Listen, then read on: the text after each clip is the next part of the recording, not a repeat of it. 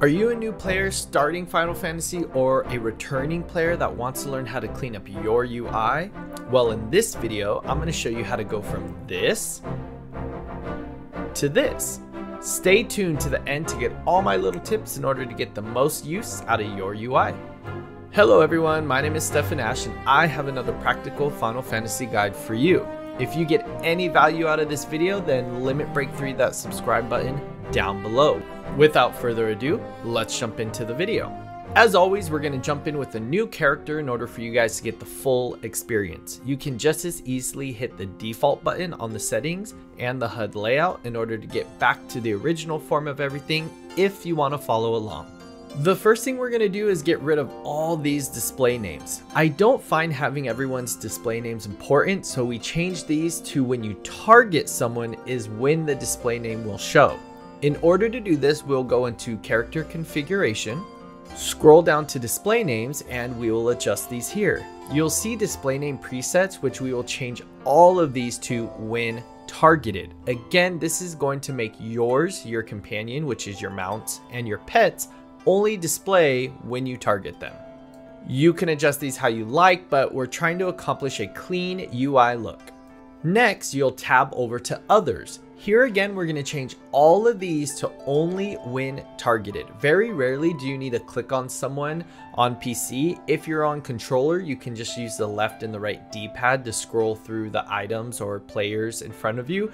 If you're on PC, you can simply just use your mouse.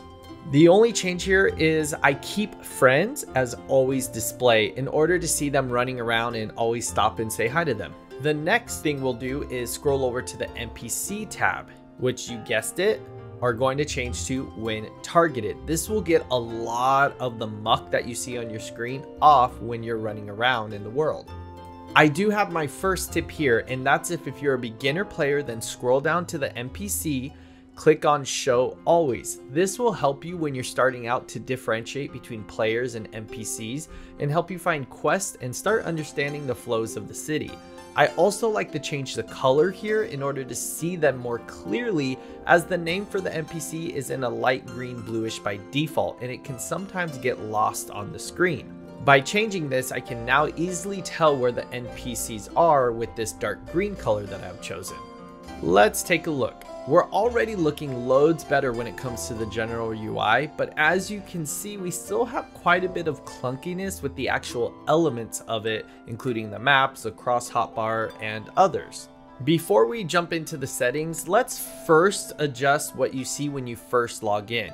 You'll go to character configuration and UI settings. I'm going to leave a lot of this alone as I do not want to change or adjust anything that could potentially make you miss things in the game. We are simply going to scroll down and click off the recommendations and the play guide, as these are super annoying to see these pop up every time we log into the game. Just make sure to hit apply whenever you're working in settings. Next, we're going to tab over to the HUD. There are many things you can adjust here to your playstyle, but I will keep it to a minimum and allow you to explore once you get the base understanding out of the way. I'm simply going to turn off the inventory grid as I don't feel like it's necessary to see it. If you are new, your inventory will last for quite a while. I am thinking of doing a video on what items to keep and what you can get rid of, so if you want that kind of video, comment down below if you'd like to see that. Moving on, I'd like to adjust the number of duties displayed, which as you can see, the current quest is close to home right here to the right. I like to have only 2, but we will adjust the size of it later in the HUD layout system. Everything else you can keep as of now. There is one last thing that we have to adjust for controller players only. If you're on mouse and keyboard, then this won't affect you, and that is the cross hotbar at the bottom. If you are a controller player, then I already have a controller setup guide that explains this cross hotbar and how to adjust it, which I will link above and below. I will not be going over it again here, but it is necessary to click some settings in order to adjust this in the HUD layout. Even for this video, it's important to understand the difference of cross hotbar and hotbar. Cross hotbar is only for controller. Hotbars are free floating and can be adjusted for keyboard and mouse users as a main way to access skills. Cross hotbar directly relates to the controller buttons. Moving on, you will go into character configuration and hotbar settings. On the display tab, you will simply click the hide unassigned slots. This will help tremendously later down the road as you fill out the hotbars with extra abilities, emotes, and more. You will tab over to the cross tab and scroll down to cross hotbar display settings. You will check all three of these settings: the always display cross hotbar, return to cross hotbar after secondary cross hotbar. The WXHB just means secondary cross hotbar that can be displayed once you click that first setting, as you can see here. And the last option, position secondary cross hotbar separately. After this, you'll go over to the custom tab and enable expanded hold controllers and enable secondary cross hotbar with simultaneous L trigger, right trigger, double tap, blah, blah, blah, blah. Once enabled, you will click right underneath and enable direction and action buttons. This will allow your full secondary cross hotbar to show, as you can see here. Very important for controller players and explained more in depth in my controller video. Okay, now that we have that all done, let's jump over to the HUD layout settings.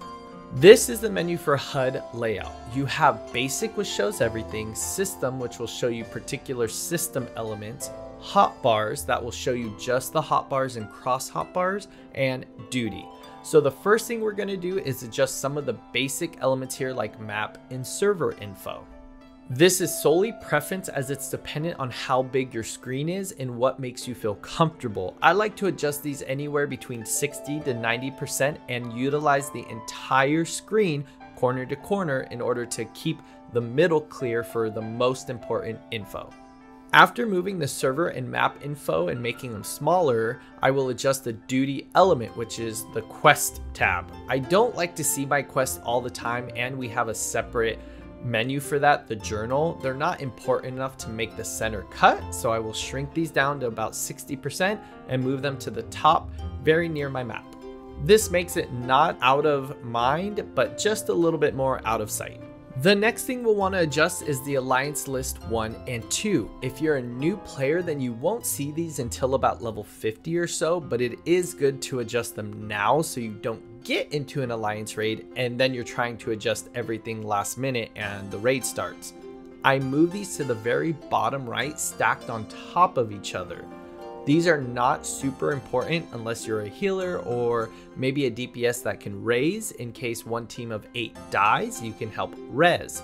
Side note, don't worry about stacking things directly on top of each other, as a lot of the time they don't show up all at once. The only ones I stack directly on top of each other is the action help and the item help, again because if you're in the action and traits menu, you're not going to be in the inventory menu and vice versa.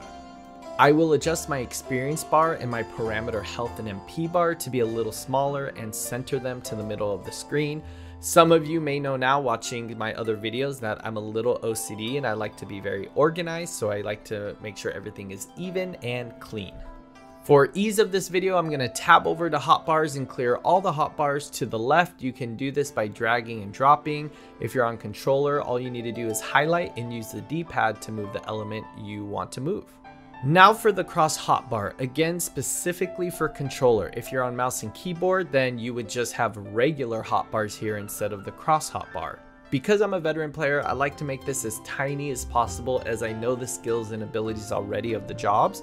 But if you are a beginner, you can keep this a little bigger for you to get used to it first. I will shrink and center the cross hotbar. You'll also see the separate secondary cross hotbars here. These will only show up if you adjust the settings that we did earlier in the cross hotbar section. If you don't see these, then double back and watch that again so then you can make sure these show up and you can adjust what you need. I like to keep these directly stacked on the cross hotbar as they correlate button wise, so it makes it easier for future rotations when you get more skills. Again, all of that's covered in my controller guide.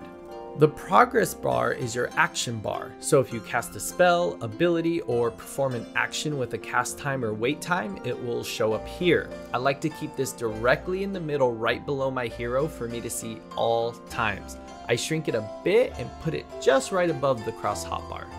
I will adjust my party list to be a little smaller and to the left. If you're a healer, sometimes they'll have it right next to the cross hotbar or your hotbars, which will allow you to visually see your party team's health easier.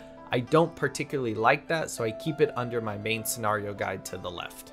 Let's talk about status info. This is your personal status information for enhancements or buffs, enfeeblements or debuffs, and other, which is free company buffs or long period buffs that last a long time, like Road to 70, or when Endwalker comes out, Road to 80. I like to keep these independent of each other, to which you can just click on the cog or the settings button in the menu when highlighted and change to display independently to have a little bit more control when adjusting these. I like to put status info enhancements to the top middle, enfeeblements right next to that, and then other right between duty and enfeeblements. Okay, so let's look where we're at now. We're already looking a million times better on screen. There's a lot less junk and it's a more defined and clean UI, but we are not done yet. Let's jump back into HUD layout under settings and talk about the target bar. This bar is super important, so let's focus in.